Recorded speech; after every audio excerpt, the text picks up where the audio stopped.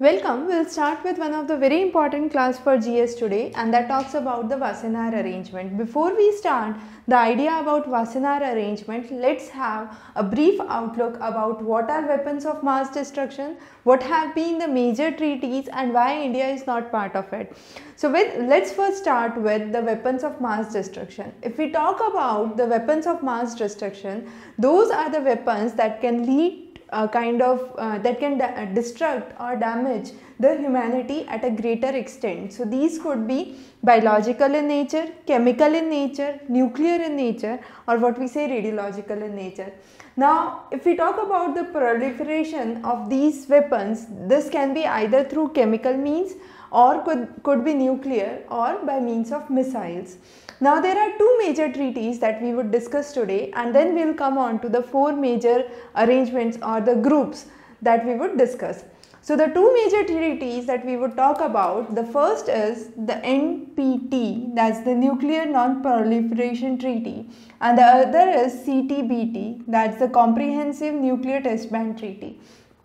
Now both of these treaties work towards basically disarmament. So the Comprehensive Test Ban Treaty talks about that each and every nation should be free from nuclear weapons, and there should be no nuclear weapon that should be part of it. So it was basically signed in 1996.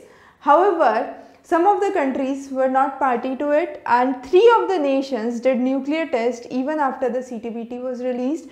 Of these 3 countries, those were India in 1998, you had the nuclear test, then Pakistan again in 98, and then Korea in 2006 and 2008.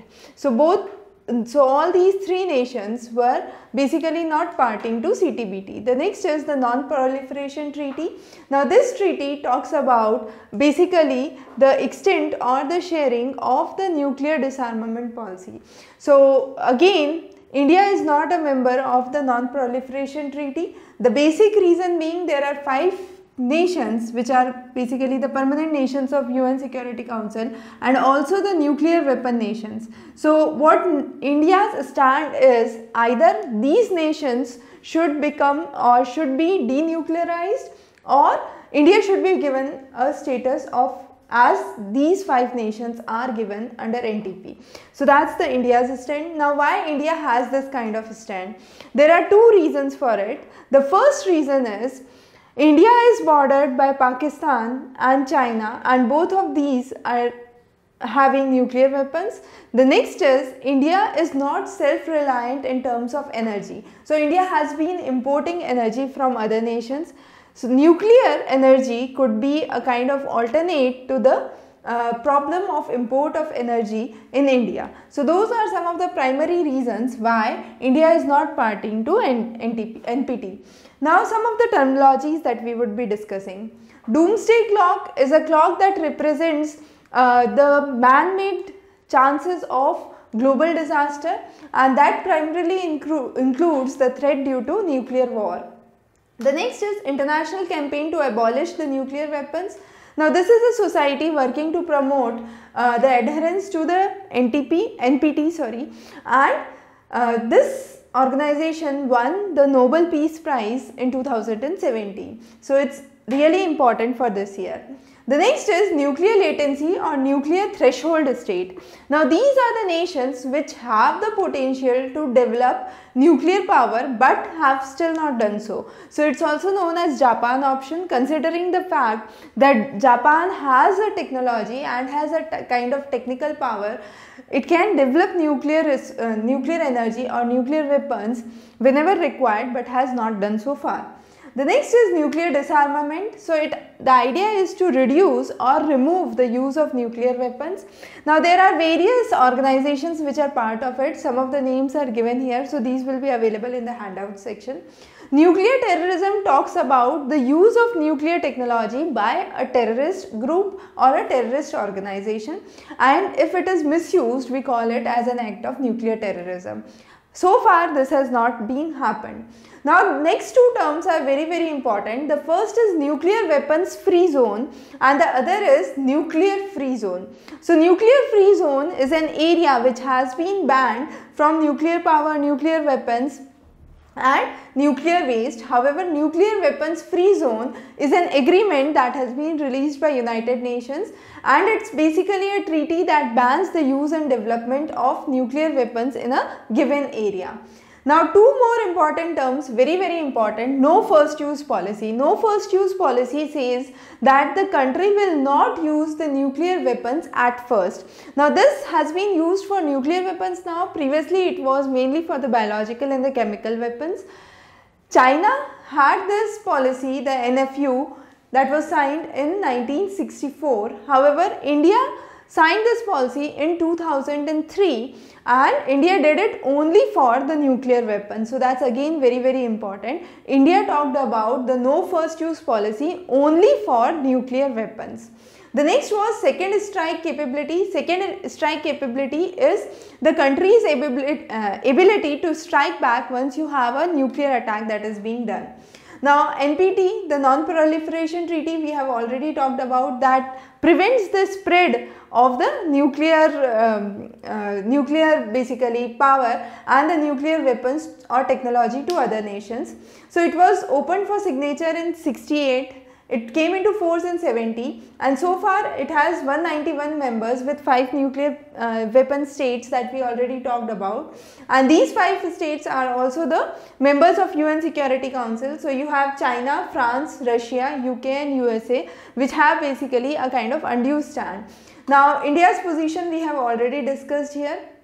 So that's the map that talks about the states which have the NPT designated nuclear weapon states. So 5 of those which are marked in blue. Then 3 states, India, Pakistan and Israel, which are not part of NPT but have nuclear weapons. Then you have other states which are presumed to have nuclear weapons, which is Israel here. Then you have NATO members, which are the nuclear weapon sharing members, which include Belgium, Germany. Then you have Italy, Turkey and Netherlands.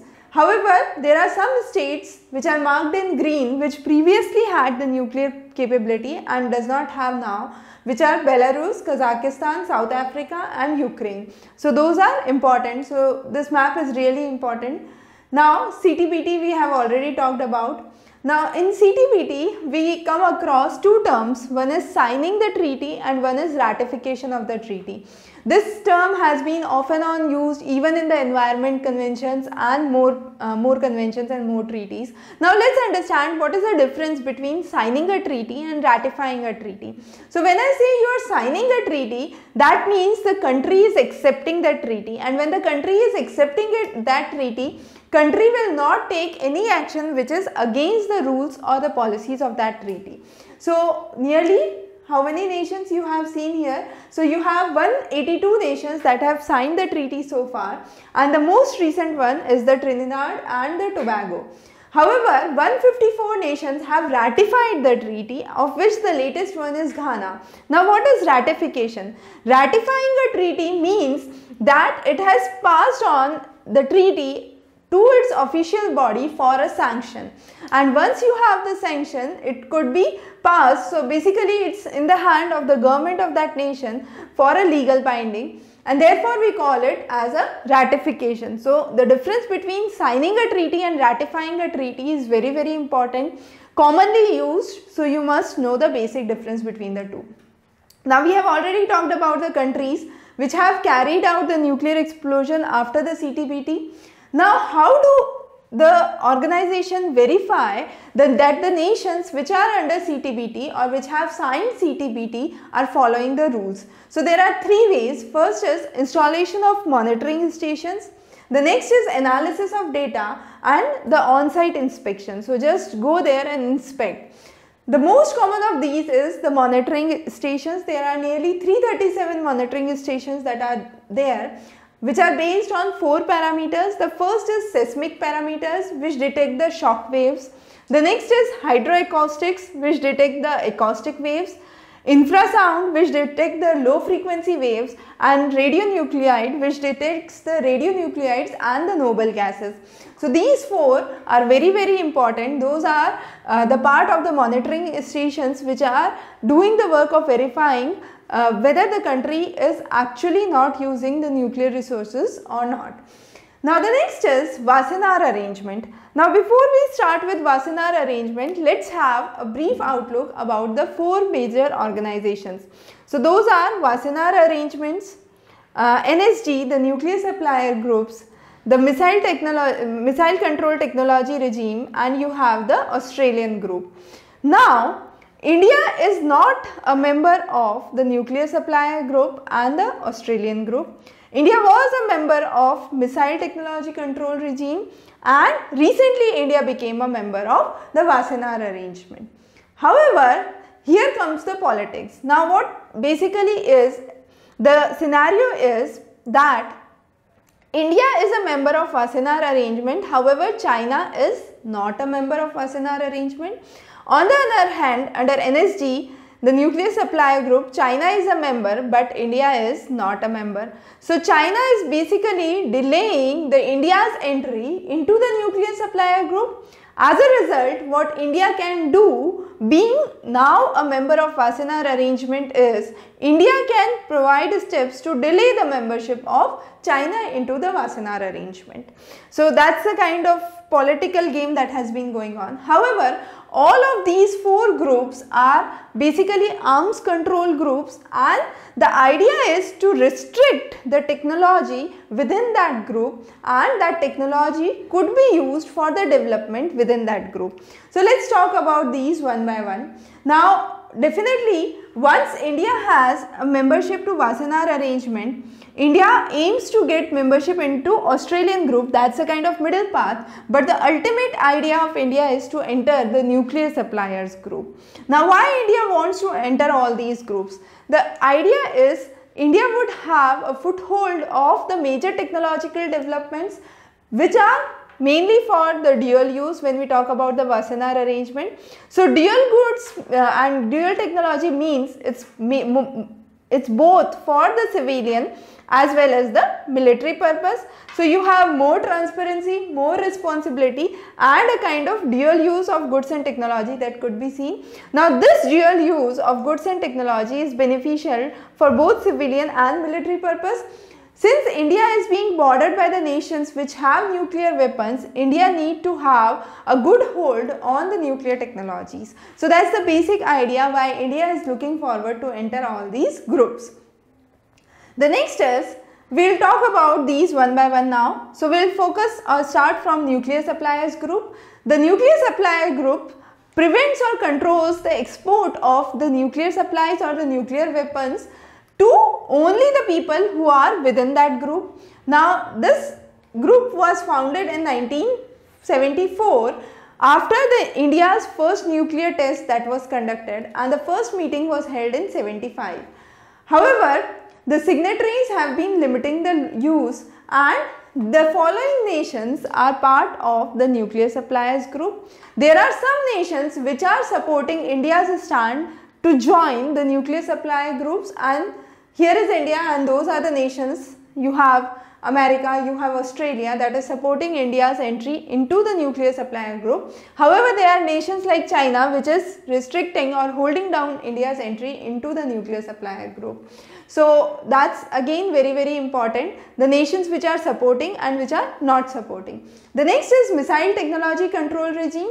So following are the nations which have the missile technology control regime which are member of it, and India is definitely a member of it. So you have 35 nations who are working for it, and it prevents the proliferation of the missile technology with a payload of more than 500 kilograms to an area of more than 300 kilometers. So that's the basic idea. It was established in 87 and initially G7 countries were part of it. India became a member as early in 2015, and now very recent, within 2 years, India has become a part of Wassenaar Arrangement as well. Coming on to the Australia group, this was established in 1985. The idea was to identify the exports only to the regions which are part of the Australian group, and they would be supplying the chemical and the biological weapons within the countries that are member of this group. Now when any technology is supplied only to the nations which are part of that group, what ultimately happens is the developed nations or the countries which are part of these groups become more powerful as compared to the other nations, and therefore they can in certain cases get undue advantage or extract undue advantage for the same. So that was the Australian group. Initially it had 15 members and now it has 42 members.